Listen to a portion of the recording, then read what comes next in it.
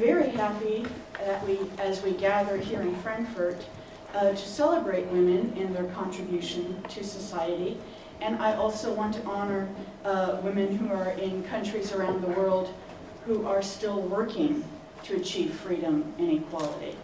We also have the privilege this year of celebrating the centennial of a great organization, the Girl Scouts.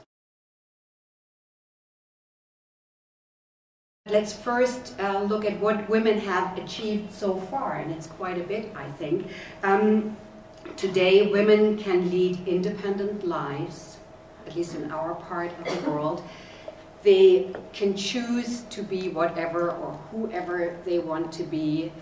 So women have come a far way, and you might get the impression maybe the battles have been fought already. Do we still need an International Women's Day?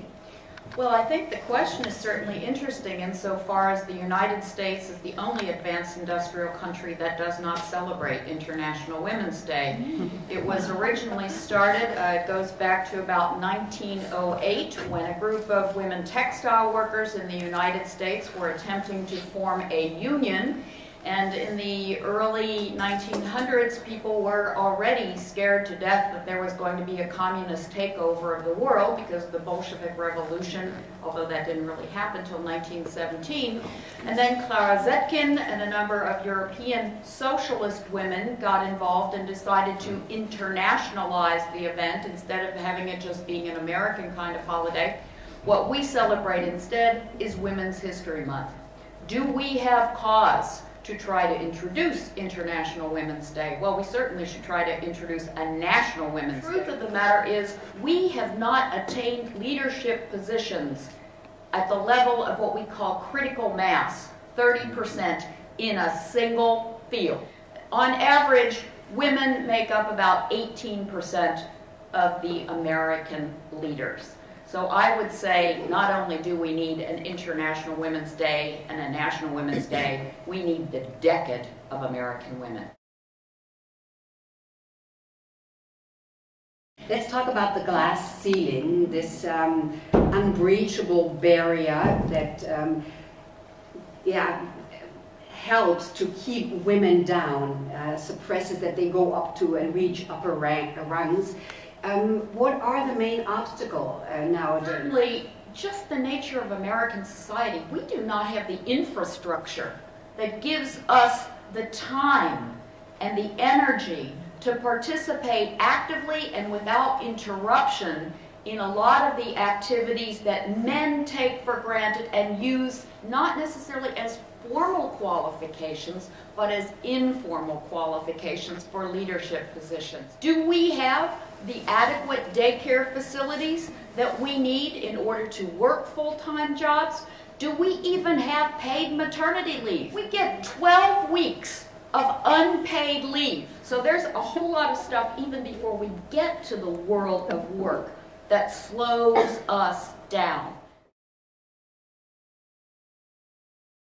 The US government is still a man's world. 27 states never had a female governor. In the House of Representatives, there are 73 women in 435 seats. Why have in so many states women not been elected, for example, to become governors?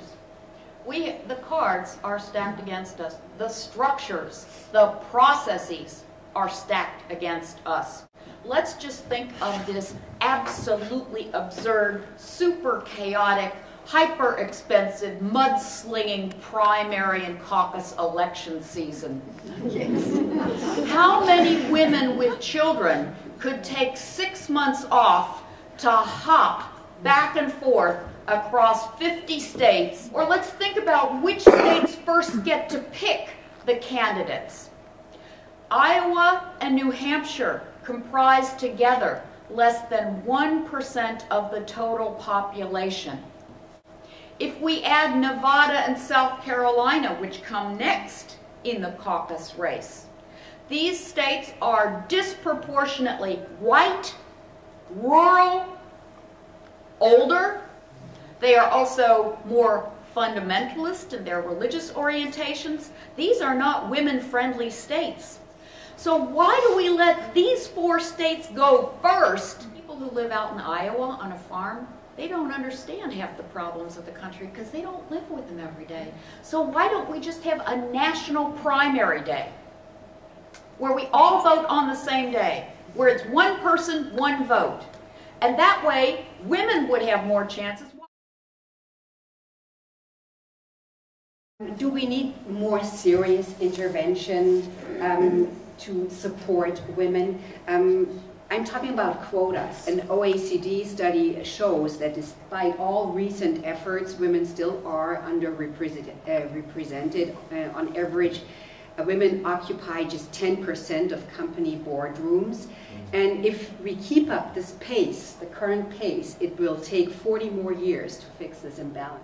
Would that be a good idea in your view? I do believe in the use of quotas. We can't use them in America because quotas have a very special legal definition.